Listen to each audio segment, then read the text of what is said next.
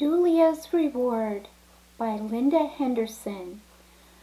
For Melissa, Daniel, Noah, and Caleb, and children everywhere who are dearly loved by Jesus, God's Son.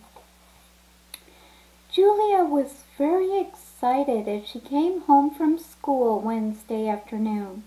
"Wow, you must have had a good day today," said her mother. "What is making you so happy, Julia?" "Well, Mom, my teacher said tomorrow we will be having a spelling bee contest, and I know I'm going to win," exclaimed Julia. Her mother smiled as she got Julia an afternoon snack. She didn't wonder if Julia's wish would come true, knowing what a good speller her daughter was. The next morning, Julia got up bright and early to get ready for school.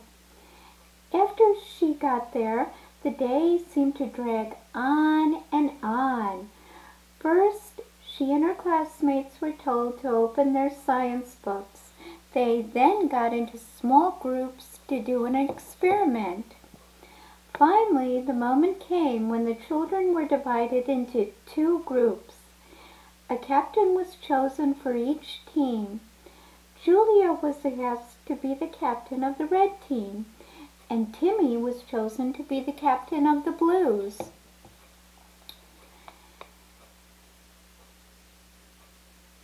Baseball, father, crayon, summer. One by one, somebody from each team had to sit down because they misspelled a word. Finally, there were two children left standing who had gotten each word right. "Timmy," Mrs. Bright said, "please spell the word believe." That was a hard one, even for a good speller like Timmy. "B-E-L-E-E-V-E, Timmy said, after quickly thinking about it. "Timmy, you did an excellent job in our spelling bee. You will be today's second runner-up."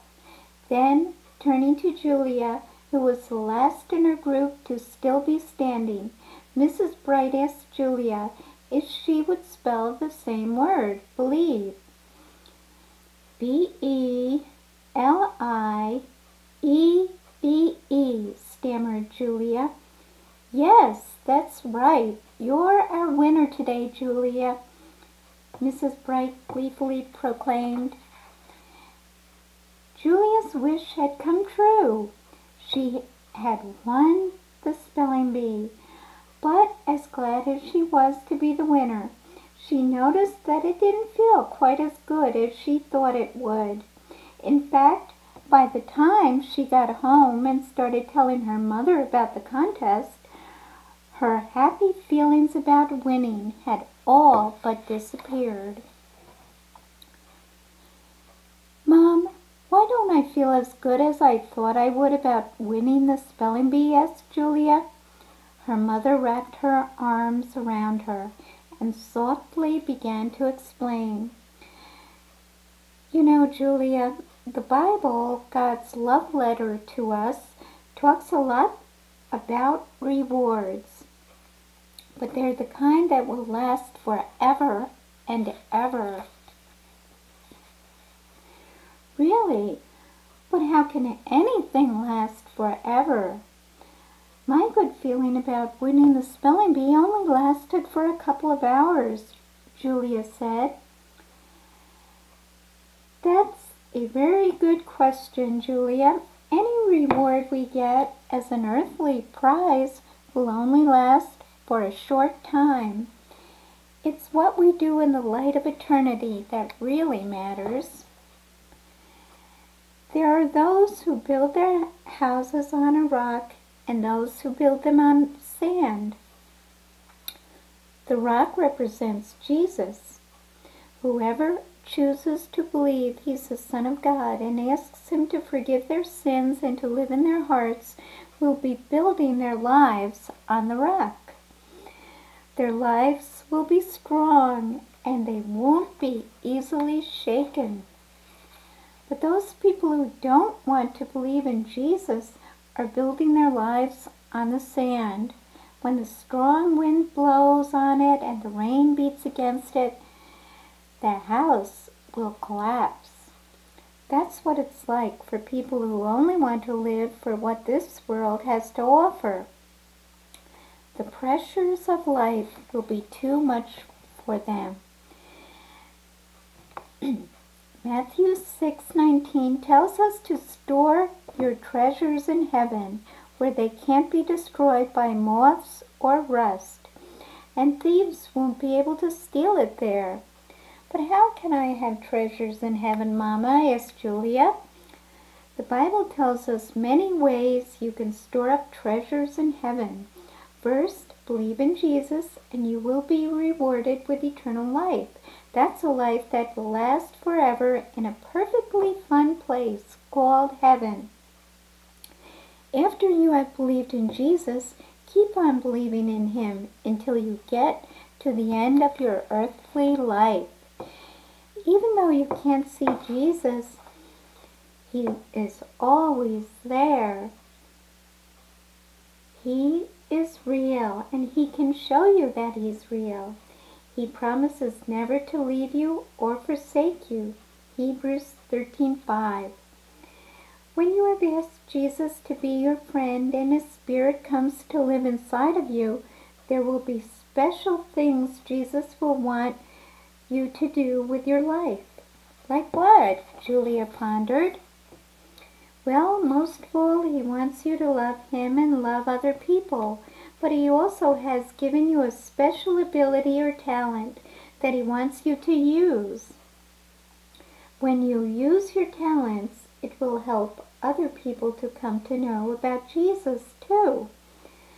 And God will reward you in heaven. Are there more ways God will reward us in heaven for things we do on earth? Wondered Julia.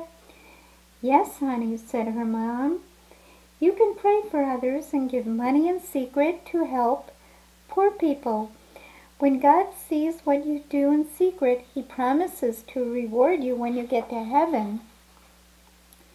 It's not always easy to do what Jesus wants us to do. Jesus even said He wanted us to be kind to people who don't treat us right. Sometimes if you do the right thing, somebody might get mad at you. People got mad at Jesus and even hung Him on a cross to die, even though He only did good deeds. There's no one else who is as good as Jesus is. He will help you do the good things He has planned for your life. And there will be a special reward for you if you do what He asks. Jesus may whisper in your heart what He wants you to do, or you can read what He says to do in the Bible. If you ever get mistreated for doing what God wants, you need to forgive those who mistreat you. But God will give you a big reward in heaven for any pain you go through on earth because you stood up for Jesus and did what was right. God wants us to share and to give to those who have less than we have.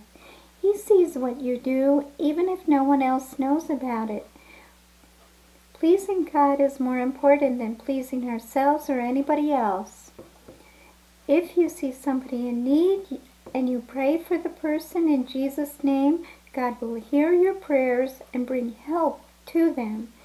Most importantly, God wants us to show love to others and to tell them about Jesus. Mom, I would like to help other children who don't have enough food to eat or don't have any toys like I have.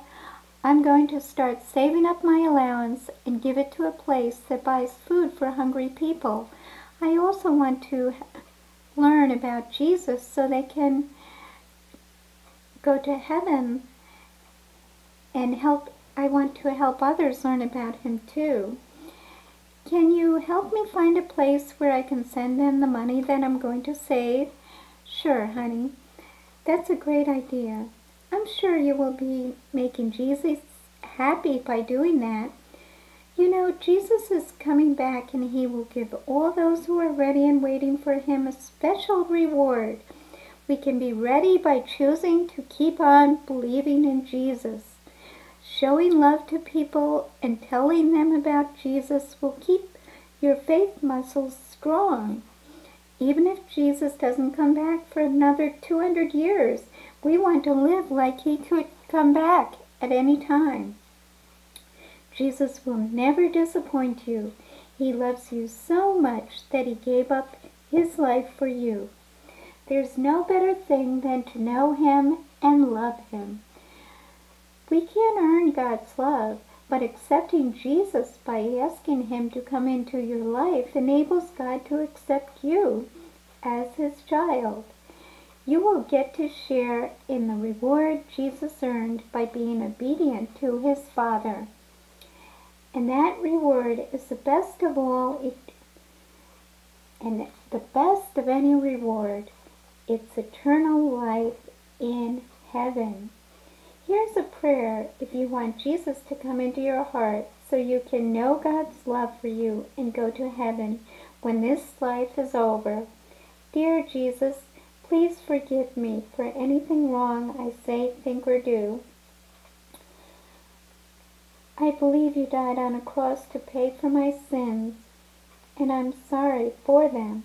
I believe God raised you from the dead and you are alive. Please come into my heart and be my Savior and Lord. I want to follow you for the rest of my life. In Jesus' name, amen.